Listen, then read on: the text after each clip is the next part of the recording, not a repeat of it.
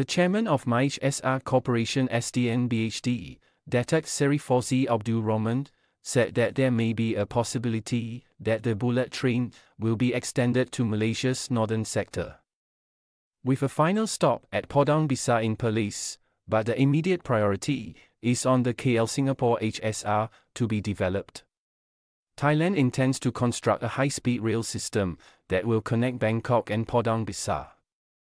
The 3 airport lines and the northeast are being constructed. They will begin the southern line after they have finished that. We would simply synchronize with that if we were to construct a line connecting Kuala Lumpur and Padang Besar, he said. However, we must ensure that our southern line, which runs from Kuala Lumpur to Singapore, is fully utilized before we can proceed. We want to ensure that the construction is completed to a high standard and that the ridership figures match projections that are developed in the proposal by the private sector.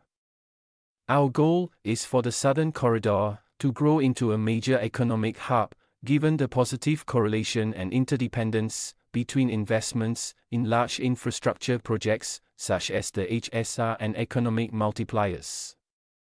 Early planning and integration of the economic corridor alongside the HSR delivery is critical to amplifying the benefits and growth potential of the project. We simply cannot rest on our laurels and must not be left behind.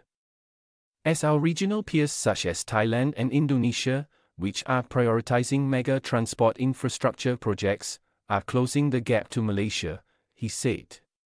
On the RFI process for the KL-Singapore HSR line, Fauzi said that the deadline will not be extended after January 15, 2024.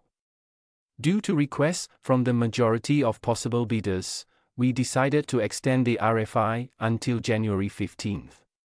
They needed more time to form consortiums and explore financial options.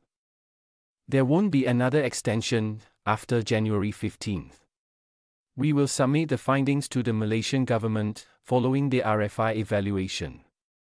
Whether the concepts are compelling enough to move forward with the project will be determined by the government. Each consortium will need to conduct an extensive feasibility study on their own as they must raise the funds.